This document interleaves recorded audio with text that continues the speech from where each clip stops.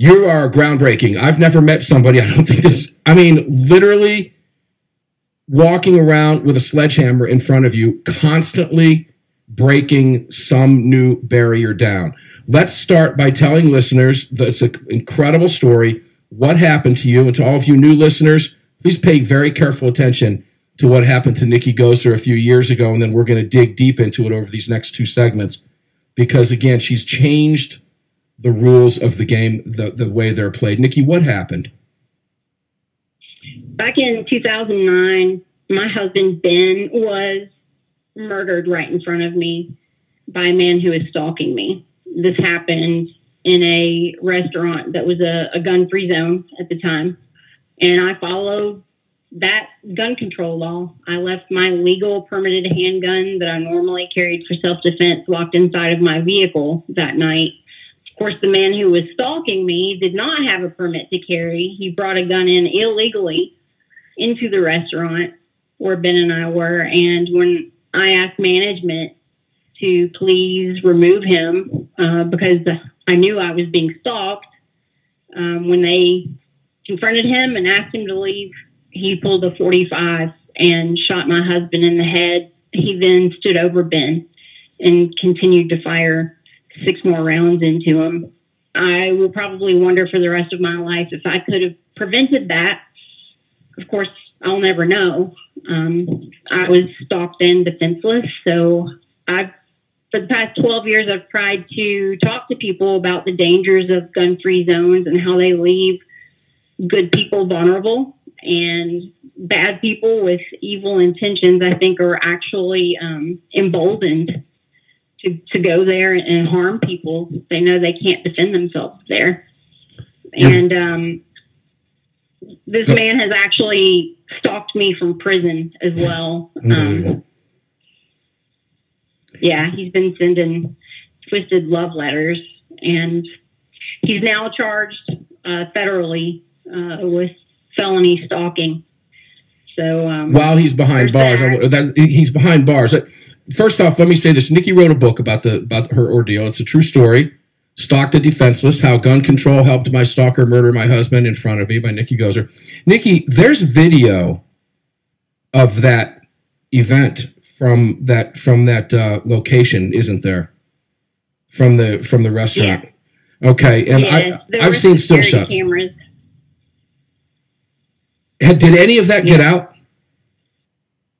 Not the complete video, no. Okay. They don't allow that. They don't want, Yeah. Obviously that would hurt victims, but part of it is there. They stop it right before the gun is fired, so you don't see that. Yeah, I've seen the still shots, and it's harrowing, more so than anything because I know you. And you and I met right after this happened. And I think I always am reminded of the time that you and I were on the Stossel Show panel together. And I'll let you tell that story because we sat with one of who I believe to be, a hero and a great American. Tell listeners about that day we sat on that panel at the Stossel Show. We were in New York and Fox. That was so long ago. Well, it was, wasn't it? Yeah. Well, it was interesting. I think that was my first time on a major show like that. It was a little bit intimidating, but everybody was really nice, and Susanna Hupp was there. Of course, your listeners are probably familiar with her. She survived the Luby's Cafeteria Massacre in Killeen, Texas, where her parents were murdered by a madman who drove his truck through the window and started shooting people. But yeah, that was back in '91 when that happened to her, as she was sitting there at a table with a friend and her mom and dad when that occurred. And what happened, listeners, because it was the 3 of us on the panel. It was me sitting closest to Stossel, Susanna sitting in the middle, and then Nikki was sitting on the end of the panel. And it was a live studio audience on Fox as we were filming that episode. And Stossel asked Susanna Hupp a question that every time I hear you tell this story, I think about that, because you answer that question, you make a statement that pretty much is right in line with what Susanna Hupp said. And I'll use this to take us to the break. And we come back. I'll start going into what Nikki's done since this occurred.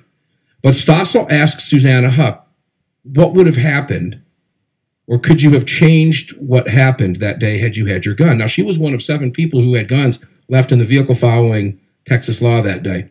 And her response was very telling and almost haunting. She said, I don't know. I'll never know. But I do know this. If I had had my gun on me, it would have changed the odds. It would have changed the odds. And you just heard Nikki say, I'll probably spend the rest of my life wondering. And Nikki, you will spend the rest of your life wondering, sadly. But as Susanna Hupp said, and we all agreed that day, it would have changed the odds. Wow, powerful stuff. When we come back, we'll talk about what's changed in Tennessee as a result of Nikki Goeser's story. Back right after this. Don't go away.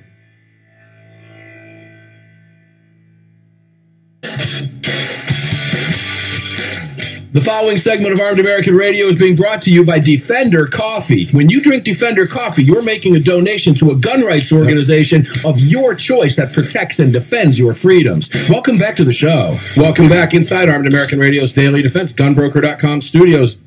You just heard it, Defender Coffee. It's the first thing I did this morning was got up. And by the way, I had more done today by 9:30 than most people probably had done by, or are still doing in the day today. Very productive. I happened to get up really early today.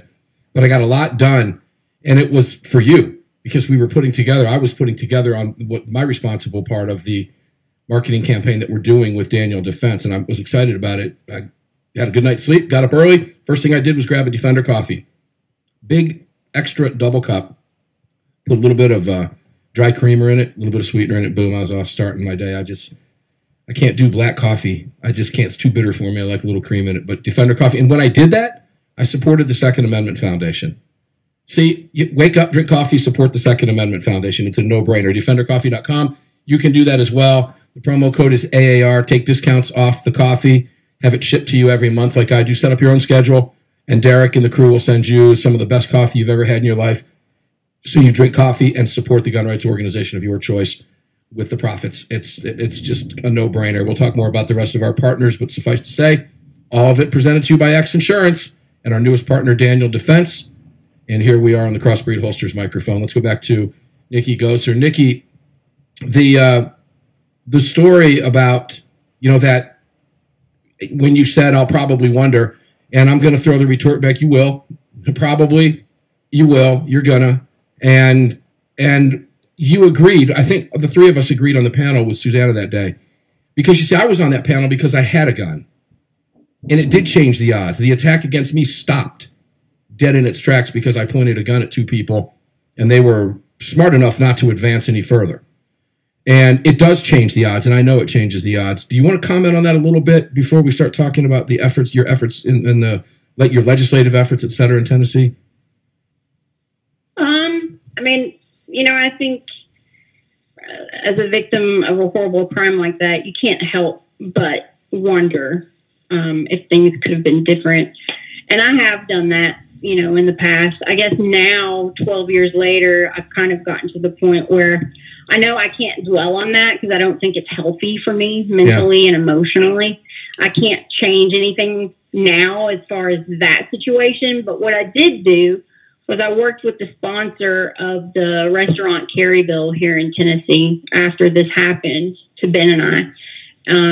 Senator Doug Jackson at the time sponsored it in the Senate, and he actually invited me to come to the Senate floor, and he told my story to the senators, and they ended up passing the restaurant carry bill. So now in Tennessee, as long as you've got your handgun carry permit, you can carry in restaurants that serve alcohol as long as you are not drinking any alcohol. And they're still allowed to post a no gun sign if that, private business owner wants to, but at least it's no longer state law. So that was positive. Well, let me stop you for a second. When you were going through that process, did you run into any pushback from Democrats? On the restaurant carry bill? Yeah. Sure, there were some, yeah. Now, I have to ask the question, when I hear your story, what human being would push back against you after what you had just gone through as a law-abiding citizen? I have to ask that question because I can't wrap my head around that, okay? Yeah, they didn't actually push back against me per se.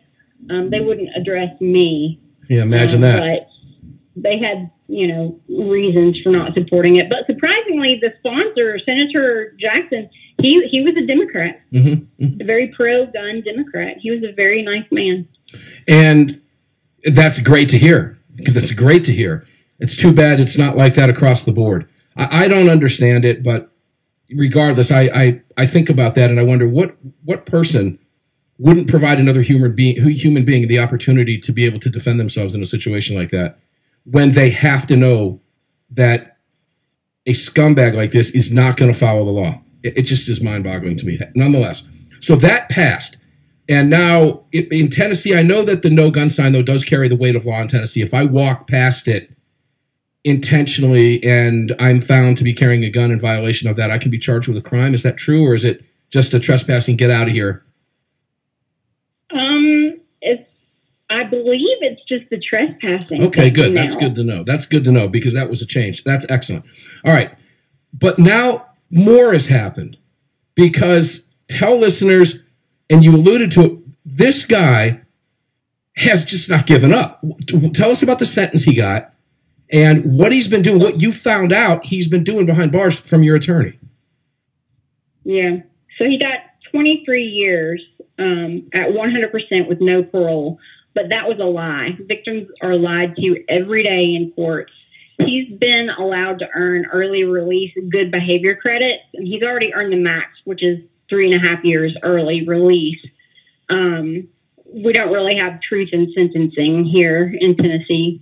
Hopefully that will change, but it was premeditated. But he used the insanity defense. That didn't work, but they brought up, delusional disorder. The mental health experts diagnosed him with delusional disorder with erotomania. And he was convicted of second degree, the lesser offense.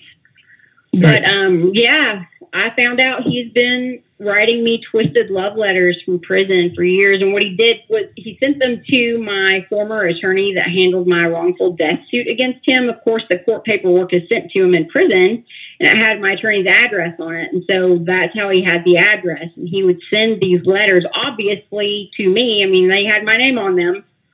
He'd send them to my attorney's office. And the first 2 letters came before the actual murder trial. And I tried to get the prosecutor to help me get extra charges, get a restraining order. I needed it to stop, and nobody really helped me. So what do you do when nobody's helping you? I told my attorney, look, just don't tell me anymore. I cannot handle this. Please just don't tell me. So he honored that request from a very distraught widow, and he did not tell me for years. Okay. Until late 2019. All right. My first question, and I ask this, and listeners, I've known Nikki a long time. Nikki has broke bread at my house. She has spent the weekend here. Her little dog was here. We're friends. We've known each other a long time. Two things I want to point out. When you go back 12 years and you say, okay, 23 years, that's a long time. Well, guess what? It's now 8 years with good time. 7 years now with his good time. That 23 years doesn't take long. And then when you're getting time cut off of it, 7 years is going to go by like this, just like that. And this clown is going to be out. So that's the first thing. You wonder why this man was not given life because he was caught. He had duct tape. He had rope. What else did he have? When the police searched his vehicle at the crime scene, they found 2 more guns, ammunition, a baseball bat, binoculars, gloves, rope, and a knife. Police made note that he made a number of physical preparations that very day. He purchased the shoulder holster he used, the binoculars, and the baseball bat that day. This is premeditation, bar none. Yes. He should have been convicted and, in my estimation, sentenced to death. He should be dead now. He should have either been swinging on the end of a rope in the public square, he should have been fried in the chair, or he should have been laid out on a gurney, and everybody there, including Nikki, able to watch him take his last scumbag breath. That's my personal opinion. I don't have time for people like this. They shouldn't be walking this earth. And he's not. And not only is he walking, he can walk out. So when we come back from this break, we're going to tell you what Nikki just, it's the first of its kind. A judge just signed an order, the first of its kind. Again, breaking new ground. The legislation in Tennessee passed in large measure because of Nikki Goeser and our guest. And what you're going to hear next, she's the first person in Tennessee to have a judge do this. We'll tell that too. And I want to throw a shout out while we're here. Dusty Hill, if you're a rock and roll fan, Dusty Hill, 72 years old, the bassist for ZZ Top, died today. So just one of those cultural things we'll throw out there to you. We'll be back after this. Don't go away. Radio's Daily Defense Studios. We've got one more segment. You ready to wrap this one up? I'm ready. I'm ready. You broke ground again. All right. So now you've got legislation in place. Thank God for that. And a judge today, and let's give this man his due, if I can pull this up. What was the judge? Actually a woman. A woman judge. Well, okay, what is her name? I did not know that. What is her name is Judge Walker, right? Let's tell us about what she did. Yeah. Yeah. So this is in Nashville, Tennessee. Judge Allegra Walker. She granted me the very first lifetime order of protection in the state of Tennessee. It just took effect July 1st, and I was there last Friday in court, and she granted that to me. I was the sole witness to testify before the legislature in favor of the legislation, and it had true bipartisan support. Good. It passed unanimously here. That's in Tennessee. good. That's great to know. Yeah. So the lifetime order of protection, it can be issued to a victim of certain felony offenses to prohibit the convicted, and that's the key word, convicted offender from coming around or trying to communicate with their victim. So if you're a victim of felony offense of assault, criminal homicide, attempted homicide, kidnapping, or sexual offenses, you can file for a petition for a lifetime order of protection against that convicted offender. And then, of course, if violated, that's basically a year in prison for each and every offense. So you know what? If my stalker continues to write letters, it'll be about a year in prison for each and every letter. So he could be spending a lot of time in prison. Now, I will say this. I realize that this is only a piece of paper. Correct. I am not naive enough to believe that this man who has done these horrible things will follow this law. I'm not that naive. But what I will say is this. I think it's still important to have on record, and God forbid a victim one day, because unfortunately these evil people are released back into society. You would think not, but they are. Every single day, evil people like this are put back out there. And, you know, if a victim one day is forced to have to defend themselves from the offender, it's very good to have on record, and I would think it would be a pretty solid defense. You that bet way, it is. It's like, look, this lady did everything within the law to try and keep this person away from her. Mm-hmm. No one will be able to say she just simply did not try hard enough. You know, I love this saying anymore. You know, the world is a box of nails, and Nikki Goeser's the hammer. I mean, there you go. Look, I'm gonna try to a couple things. First off, I would rather attend his public execution. Okay, honestly. Yeah, me too. Believe me, I know it. It's ridiculous, but nonetheless, and America needs to rethink that. By the way, the last public execution in America. You want to make death penalty a deterrent? Bring them back. Last public execution in this country, I believe, was 1936 in Owensboro, Kentucky. We haven't had one since.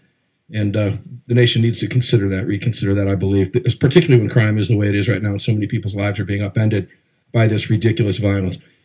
Nikki, I saved my best sponsor for last intentionally because on you tonight, after this show, I am going to enjoy a Lead Slingers whiskey in your honor for this. Because that's fantastic. You've earned it. The only thing is I wish you were here to enjoy it with me, honestly, because I will do that. 30. And, you know, you and I have been talking about this together. We've shared the stage about this together, and I am honored to be able to bring you to the microphone to let people know, because this is what real, true advocacy is someone like you coming here and saying, I'm not going to take this anymore, and I'm going to fix this. And I have one last question for you. We're on the clock now, but one of our guests commenting wanted to know, what kind of firearm do you carry? Well, I own 60. one, so it just depends on what I'm wearing and what I feel like. But I have several. All right. Well, we'll leave it at that. Semi-auto, and is it semi-auto or is it revolver? I have both. There you go. That's all you needed to know. Nikki's got lots of guns, and she knows how to use them. Nikki, God bless you for everything that, for what you went through and for what you're doing to see to it that no one else has to go through this again. And, our thoughts and prayers are always with you and your family for having to go through this. As supporters of the right to bear arms, we thank you, and we all owe you a debt of gratitude we can never repay for what you've done. Nikki Goeser, you can read the book, Stalked and Defenseless, How Gun Control Helped My Stalker Murder My Husband in Front of Me by Nikki Goeser. Go to Amazon, get the book, read it, and know that because you're part of the Armed American Radio family, you know her like we do. You can fight on her behalf as well. Enjoy the rest of your day. We took it right to the limit. We'll see you on the radio tomorrow. Thank you, Nikki.